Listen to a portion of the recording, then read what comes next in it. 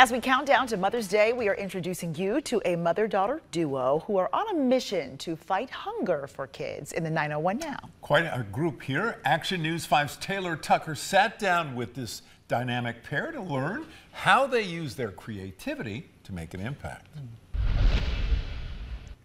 From baking to painting, mother-daughter duo Ruchika and Saanvi Seth share a deep love for all things art.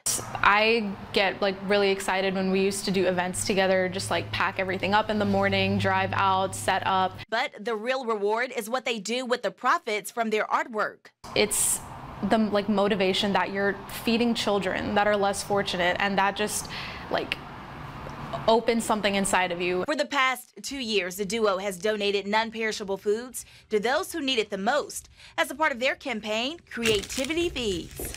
Food is one of the main things because what all we work for. Food, shelter. So food was something which was on my mind. Through a partnership they created with the Living Word Lutheran Church, the duo is able to make monthly donations to the church with the money they raise from their artwork to provide kids with nutritious food. We feel blessed that we are able to donate every month. Last year we have been part of 800 meals provided to the kids.